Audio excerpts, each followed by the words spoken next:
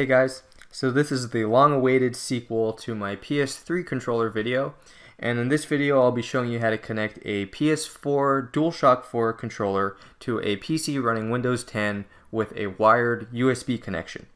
Now if you're not using an official PS4 controller, I can't guarantee that this method will work, but of course it's worth a try. Also, if you're interested in connecting a PS3 controller, I'll put a link to that video in the description.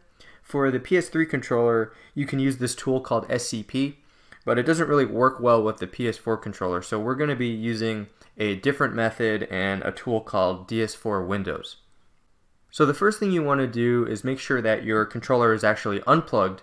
We'll plug it in later, and then you want to go to this download link that I'll have in the description for DS4 Windows and download the newest version. So whatever that is. For me right now, the latest release is 1.7.24, but just make sure you download the newest version. And you want to click on this download link for the zip file. And once it's downloaded, just extract that download and you'll have a folder, so open that up. And then you can launch DS4 Windows. It's always a good idea to launch it through the updater, so just open up the updater and then you can click Open DS4W from there. So if you're opening this software for the first time, you'll probably see this prompt automatically pop up, and this is what we're going to do next. But if it doesn't come up automatically, you can always just go to the Settings tab and click on Controller Driver Setup, and that'll open up this window. So what you want to do is click on the Step 1 button for the driver install. And it's going to take a little while to download.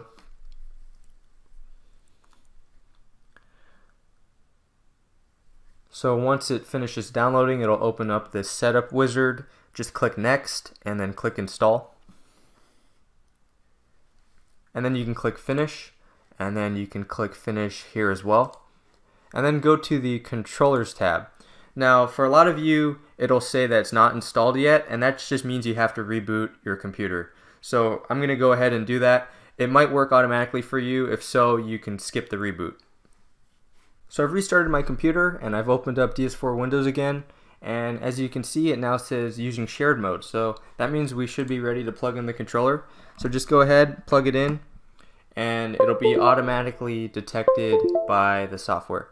So if you want to change any button mappings, you can just go to the Profiles tab and create a new profile, throw in any name, and then do your customizations. So I'm not going to cover these in detail for this video. If you want me to make a video about that, I definitely can. Just let me know in the comments.